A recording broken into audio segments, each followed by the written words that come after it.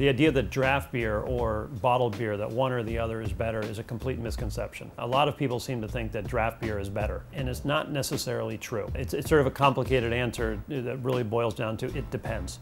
Draft beer can sometimes be fresher, certainly, often because of the way it's packaged. It's not exposed to light. It's kept cold the entire time in this country. Those are things that help maintain the freshness of the beer.